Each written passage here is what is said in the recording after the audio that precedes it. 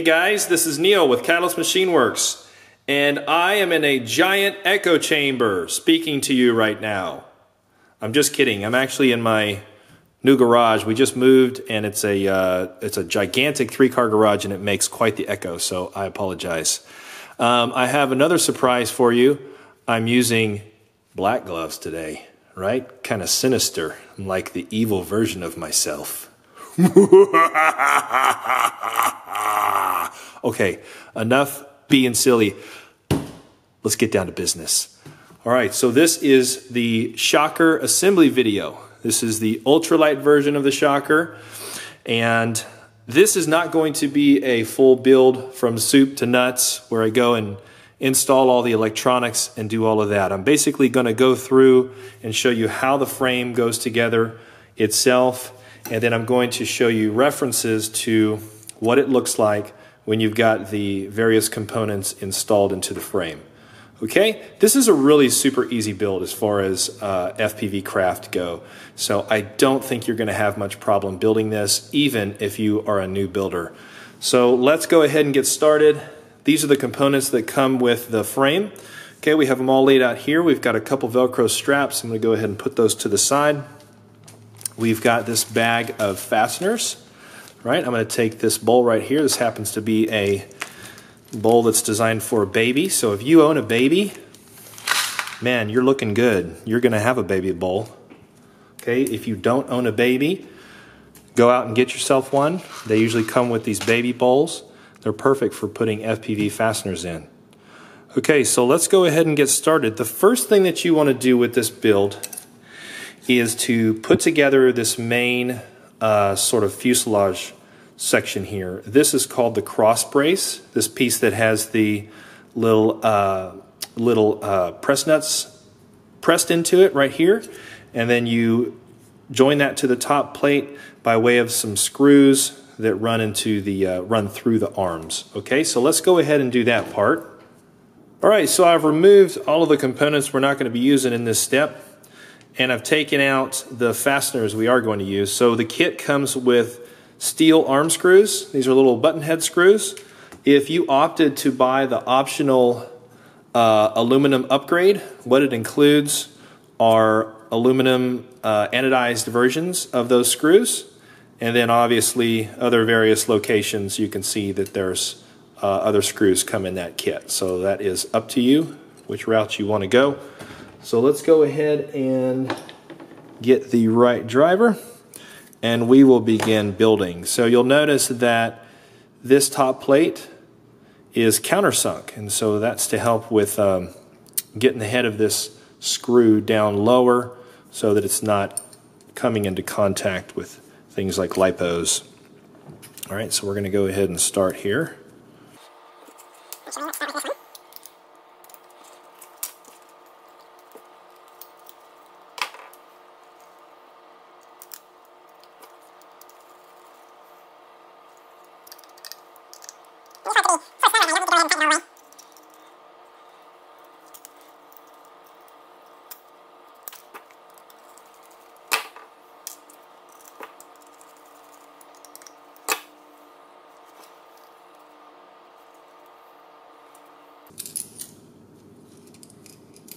One thing I do want to mention is that if you go ahead and decide to use the aluminum upgrade for the arm screws, you need to be careful, okay? Aluminum, even though these are 70, 75 aircraft grade high-end aluminum screws, it's a soft material. So don't act like the Hulk and go and you know, strip out the head of your bolt.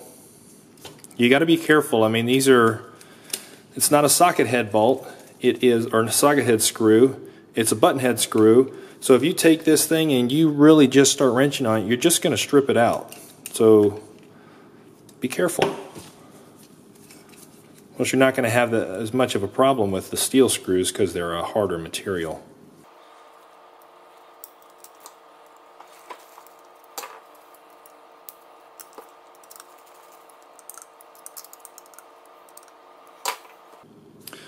Okay, that part is done. We've got that together. Kind of looks like a bat.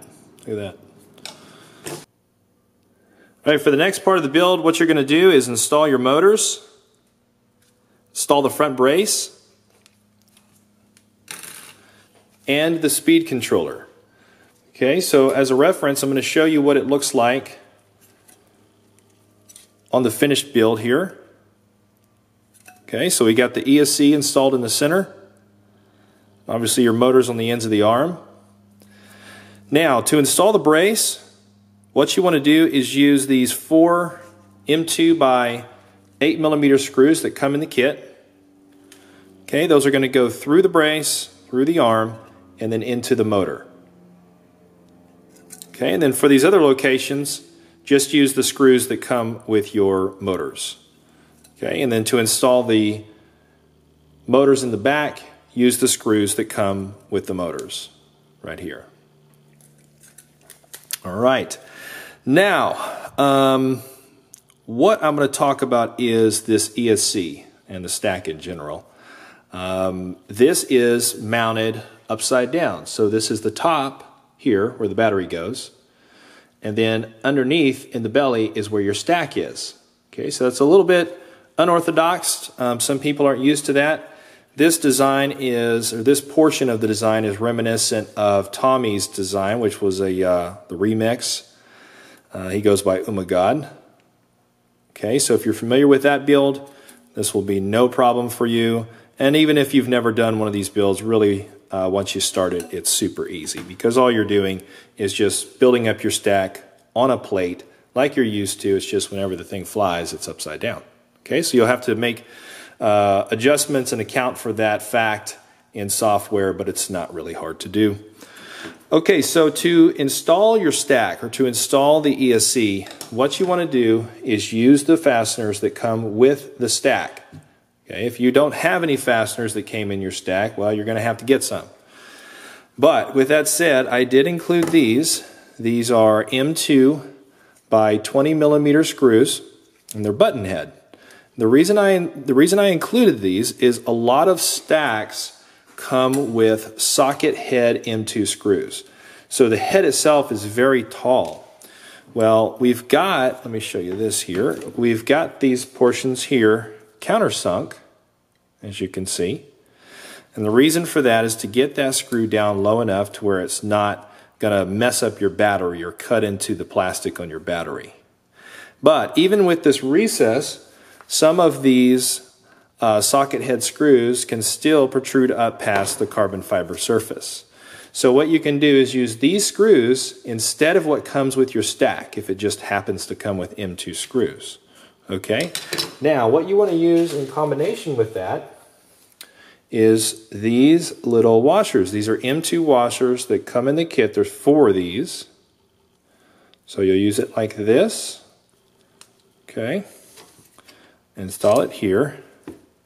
All right, and then obviously do that 4 times. Okay, and you can see that when you do this, it is pretty much even with the top surface here. So no issues with putting your batteries on. All right. Now, for the rest of the build, as I put this thing together, you know, I'm not going to have any motors, so this front brace is going to kind of be floating in here, but that shouldn't be a problem. Now I'm going to explain how to install the Vista. Okay, so you can see on this one how this guy's installed. So it's in the rear here. And what we're using to actually affix this to the frame, to the top plate, is this little piece of plastic. Okay, so the way this thing works is you locate this on the top plate and do it such that these little runners here, see if I can get this thing to focus. There we go. Okay, you can see these little ridges right there and right there. You want them to be going this direction. Okay, and the reason for that is your Velcro strap is going to go through here.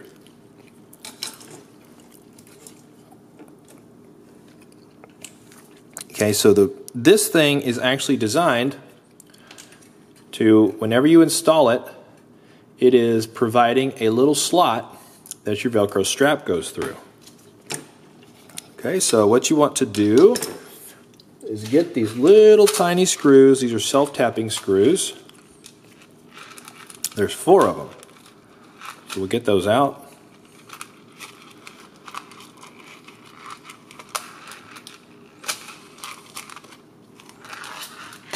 Okay, and we are going to install this such that the flat surface is facing you and these little ridges are running in this direction. And it's pretty easy. We're just going to go ahead and take a screwdriver, Phillips head,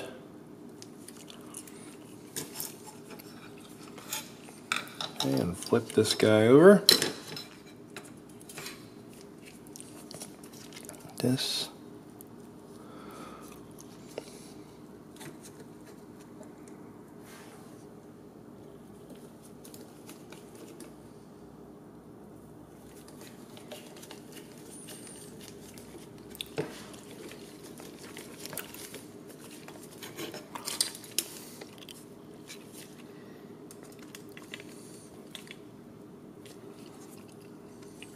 All right. Now, you can see that the little head, the end of the screw is peeking out the plastic. Don't worry about that. It's going to go up into the bores on the Vista stack. So that is nothing to worry about. Now I'm going to explain how to install the Vista. Okay. So you can see on this one how this guy's installed. So it's in the rear here. And what we're using to actually affix this to the frame, to the top plate, is this little piece of plastic. Okay, so the way this thing works is you locate this on the top plate and do it such that these little runners here, see if I can get this thing to focus. There we go. Okay, you can see these little ridges right there and right there. You want them to be going this direction. Okay, and the reason for that is your Velcro strap is going to go through here.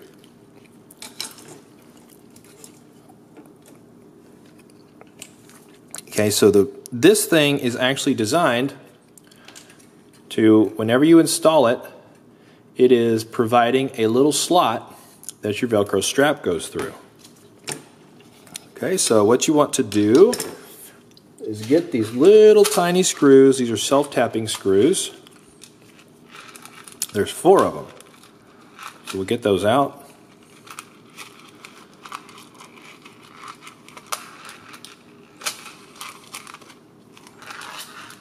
Okay, and we are going to install this such that the flat surface is facing you and these little ridges are running in this direction.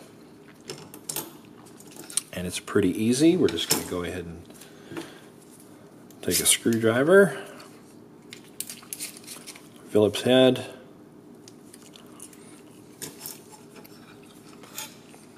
and flip this guy over. This.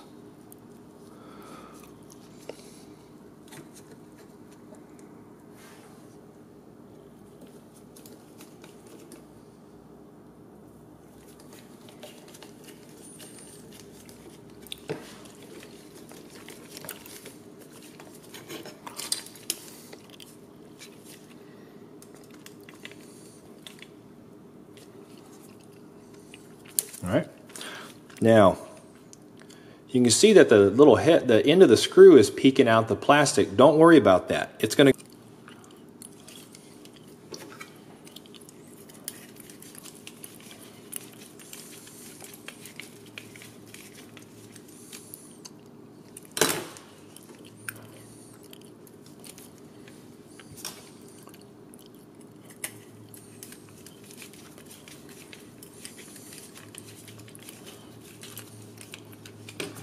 There we go. So we got that little piece installed.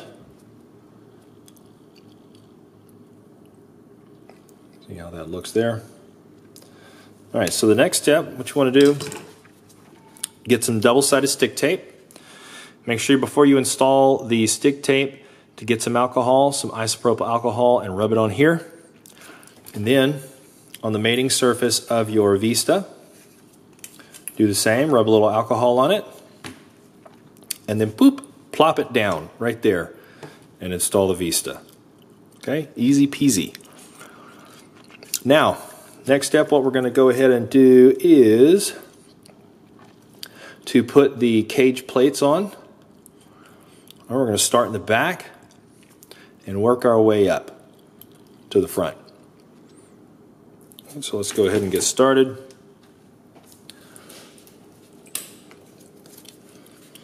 These two here. These are the rear cage plates.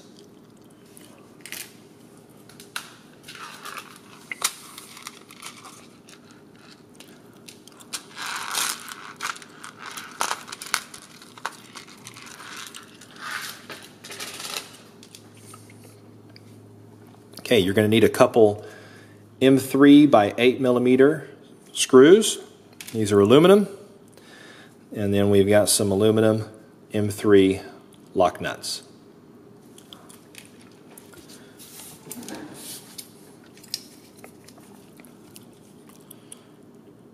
This fits in here just like this. Now you may be wondering, why does it have this little piece that's extending right here? Okay, the reason for that is when you install this like this, okay, if you have a crash, let me show you on the built system. If you have a crash where you come down and you slam the ground and there's a force that goes in this direction, well, that little piece right there that's extending through this plate and into the top plate stops this from breaking this component, stops this from breaking the cross brace. So that's the reason for it. Okay, so what we want to do is position this nut. Now this can take a little bit of finesse. Let me get my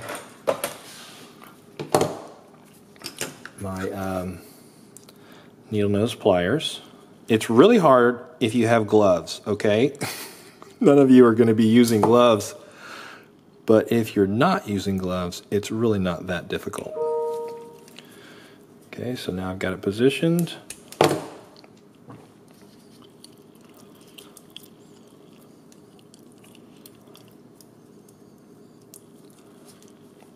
But this is probably the most difficult part on the whole build. Once you get past this, everything's pretty easy.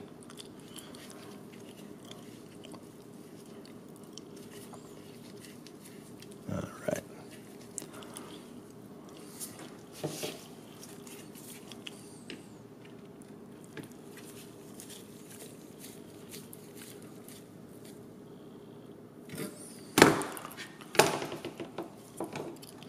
And we've got one installed there.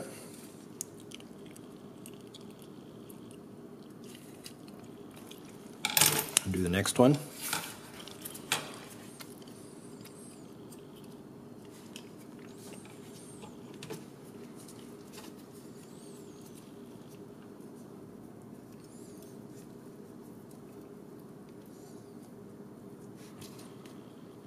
See there, I'm getting better at it already.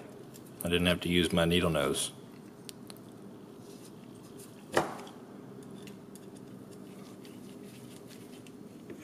Not until right now.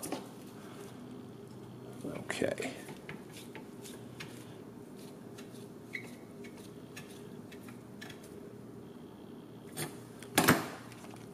All right. So we've got both of those installed there.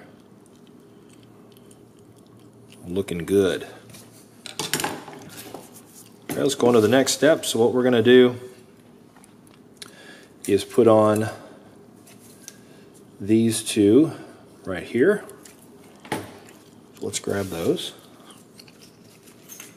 Notice that these components are not symmetric, so they go in a certain way. Right? And the way that they go in is this part, that flat part, is on the bottom of the craft, so the belly of the craft. That goes to the front. That goes toward the back. Okay, we're going to need one of our standoffs, a couple screws. These are M3 by 8mm aluminum screws. And this little plate goes to the outside of the other plates. Okay, so run it through like this, make sure it's oriented properly. And then position your standoff and run it in. Okay, do the same thing for the other side.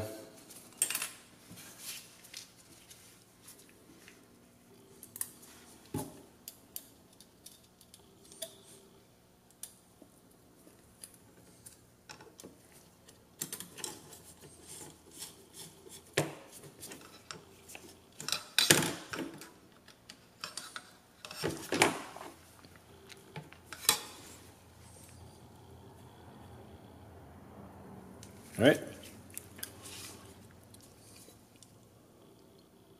That's what that should look like. Okay, now let's go ahead and install the front plates and the brace.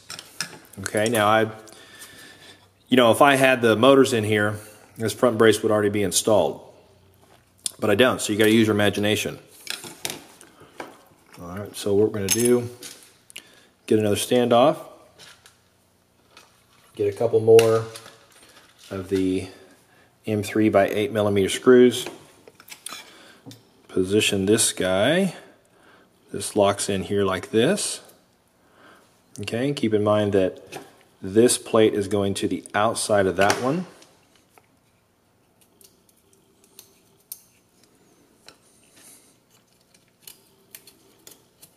And then go ahead and install this screw into the standoff.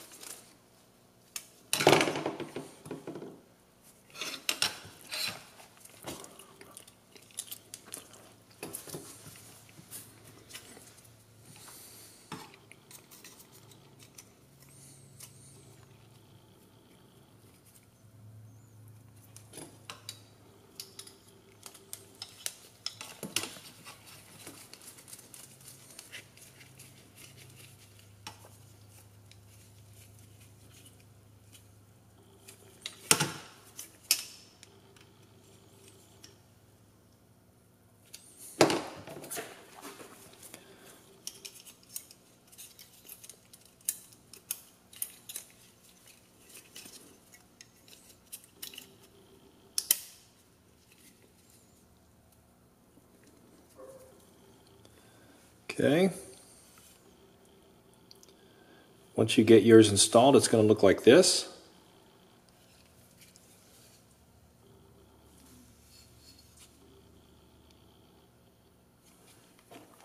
All right. All right, before I go any farther, I want to mention some differences between the 5-inch frame, that's what we have here, and the 4-inch version. I just so happen to have a 4-inch version right here. Look at that. Oh my goodness, look at that header. I'll let you make your own assumptions about that. There we go. So let's open this thing up.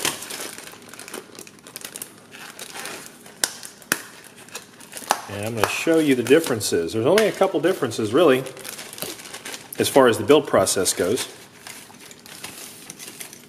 Okay, let's find it. Okay. The 4-inch comes with this additional piece right here. Okay, you see that? This is just a little tiny piece of 3D printed plastic. It's basically 2 circles with a piece connecting them. And what that is used for is, on the 4-inch version, the arms are not 4mm, they're 3mm thick. So what that causes in this location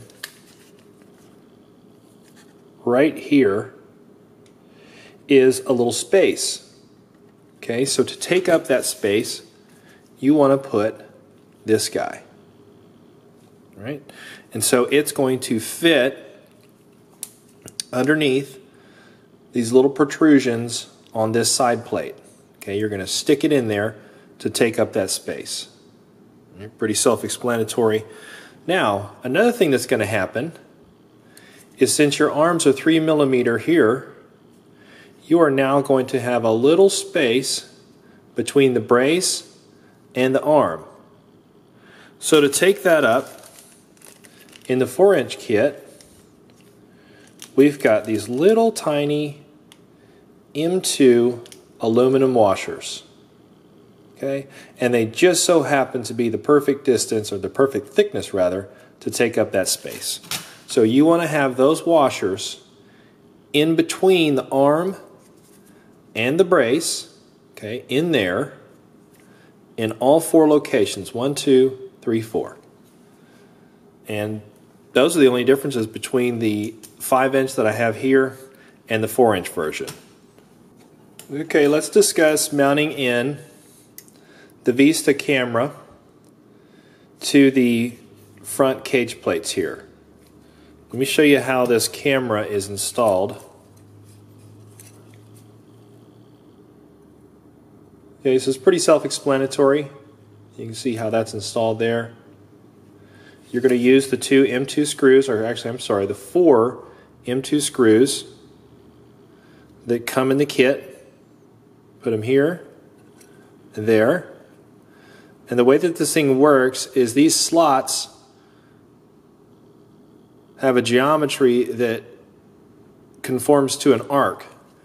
And so when you loosen these up, that allows you to change the angle of your camera. Okay, so you can get some pretty decent angle on this thing. You can get like 60 degrees, 65 degrees, all the way down to like 0. Now this little slot right here in the center is if you're not running HD. That's if you're running a old school, okay, in FPV years, like a month is old school. But if we're running an old school analog camera, it's got one hole, right? You just got the one screw on either side, so you can use this little slot for that type of camera. Okay, now that pretty much sums up the camera. Let's go to the back and talk about installing the included 3D printed antenna holder for your Vista antenna. Right? This is it right here. And the way that this thing works, take one of your standoffs, press it through the bore here. Okay, and you want to center it up as good as you can, like that. All right. Now, the way that this thing is installed is you've got these holes here, and there's this little tiny hole there. You've got this hole here, and these little holes there. So what you want to do is grab your M3 by 6 millimeter aluminum screws. There's 2 of them.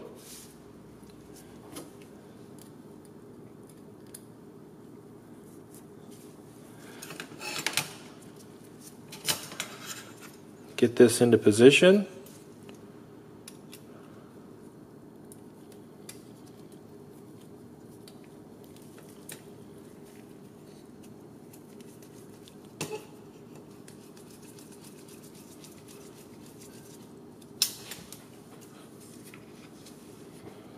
Go ahead and install those screws.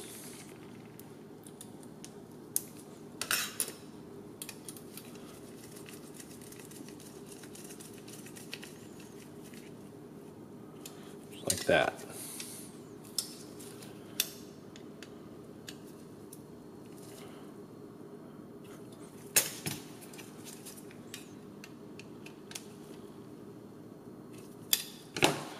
Now, these little bits here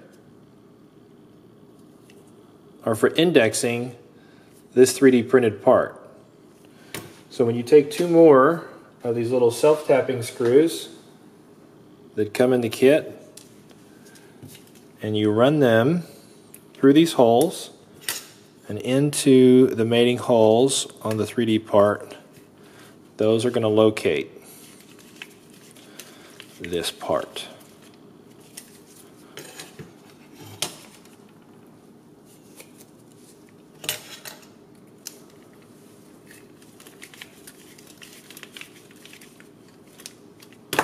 There we go.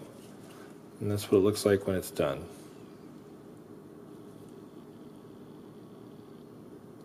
My camera is really terrible at focusing. Good God. I think it's time for a new camera. And so that's how that works. Let me show you what this looks like with the antenna installed.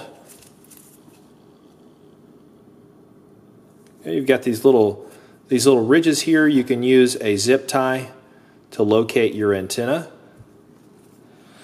And you want to kind of mess with this antenna and get it to where, you know, it's kind of going to be sticking out this way. You can heat this up and position it such that it's sticking straight up. And what you want to do is take the tube on the antenna and locate it such that it's as far this direction, it's as high up as possible. The higher that you can get this antenna, the better video reception you're going to get.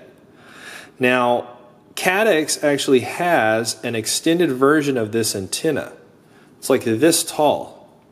And if you go ahead and get that upgrade, it's going to help you with your video reception quite a bit. Okay, so that's how that works.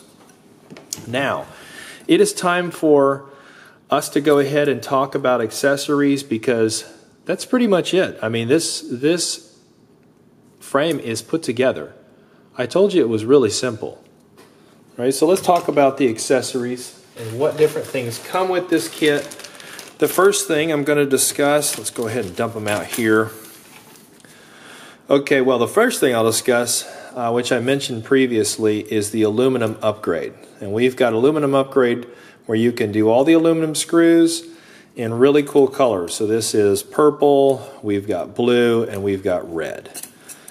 All right, so the next set of upgrades is for the braces. So we've got some rear braces that you can opt to use, and these are really lightweight, but they're nice because they're going to give you some extra crash toughness in the rear of this thing. You'll notice that since this is a dead cat and just the geometry of this thing, the rear arms are very, very long, and they come out way out here. Okay, so they're going to be more susceptible to breaking because of that.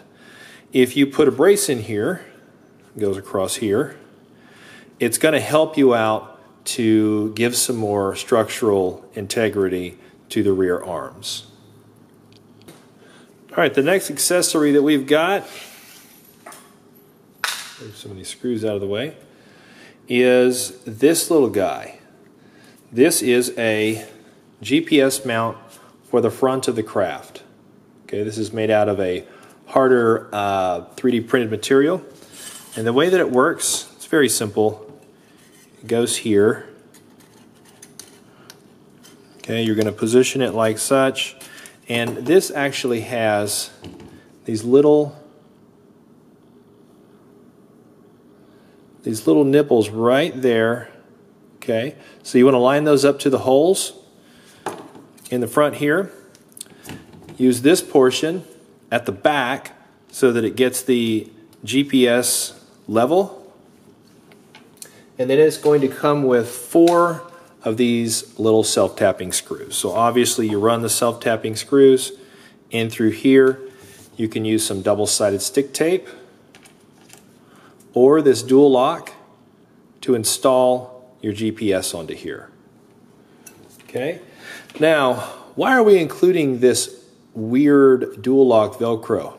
Okay, some of you are going to be familiar with this if you're into racing. A lot of racers use this. The reason that I am including this is because it allows you to mount things to these surfaces and then remove them quite easily. Okay.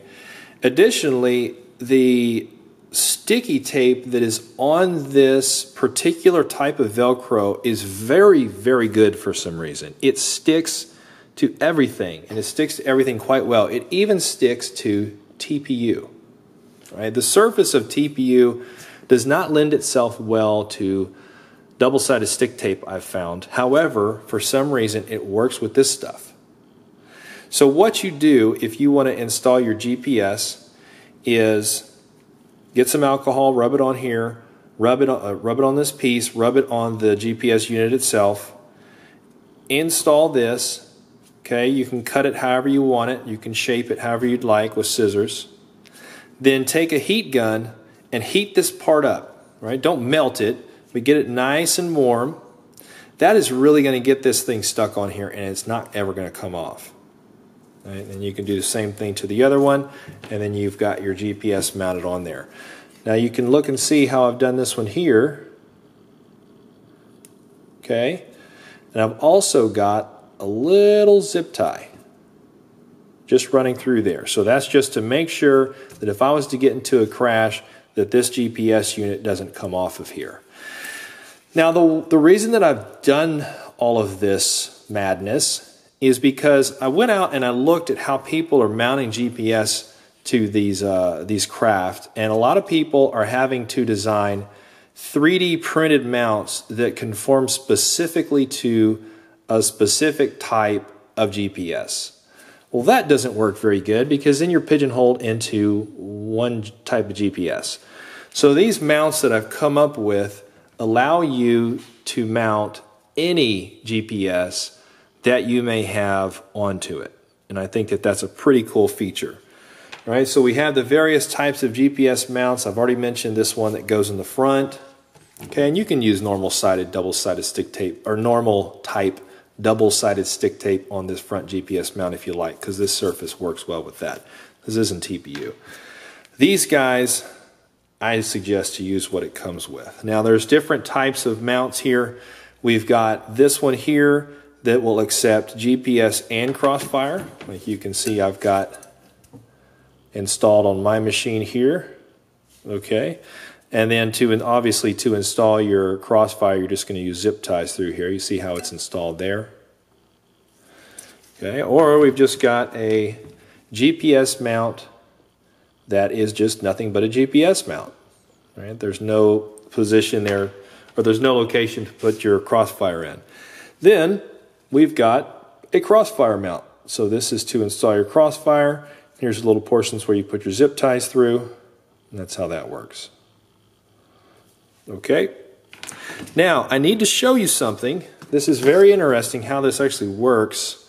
Is I'm going to take this part off and show you how these pieces link together.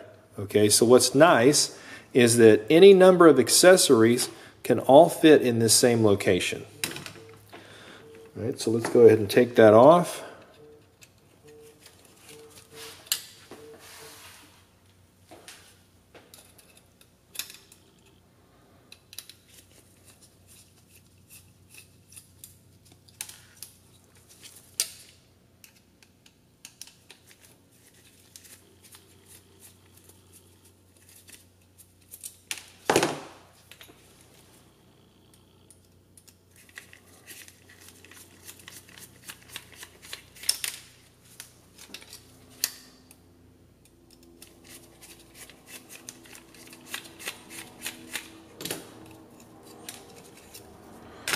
Okay, so that was a plane flying over. That's loud. Okay, so look at this. The way that this thing works is this has got these little pieces of plastic on either side. And then this component is designed so that it links together with that.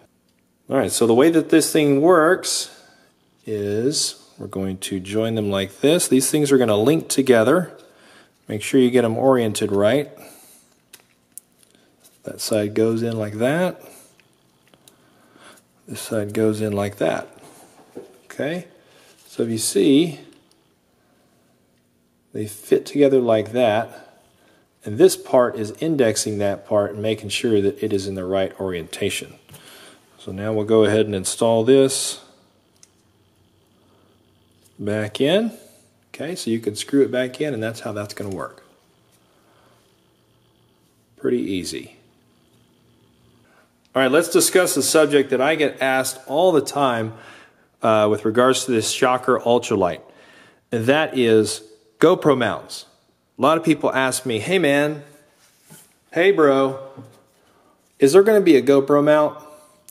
And I say yes. I say to them, yes. Yes, my FPV friends, there is going to be a GoPro mount. However, I think you're going to be disappointed if you try and mount a heavy GoPro on this machine. Okay, keep in mind that your GoPro, let's say you use a GoPro 8 Black and a mount, all of that is going to weigh about the same as this craft. So it's kind of like pulling a horse trailer with a Prius. Can you do it? Sure, you can do it. Should you do it? I think you need to think long and hard about that. Okay, up to you, whatever you want to do. Really, in my opinion, if you're going to run a GoPro, let me show you what you should use.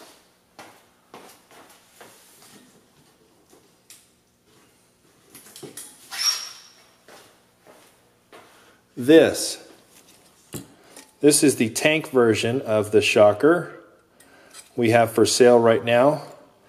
And this is designed for gigantic motors. Look at the difference here, guys. Okay? Look at this. Okay? Motor for GoPros. Motor not for GoPros. Tiny motor, big motor. Okay, so you want to use a more standard style of freestyle frame, like the Shocker freestyle tank, if you're going to run a GoPro, in my humble opinion. Now, with that said, the Insta360 camera, they've got a little tiny one. You know, that'd be good for running on here.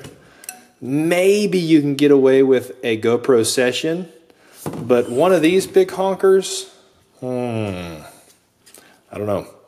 Okay, so that brings a close to the assembly video and the accessories discussion for the Shocker Ultralight. I am also going to do an assembly video for the Shocker tank once we get those in, because its assembly is a bit different. All right, if you guys have any questions, feel free to email me at support@catalystmachineworks.com or info@catalystmachineworks.com, and we will answer your questions promptly. Thank you.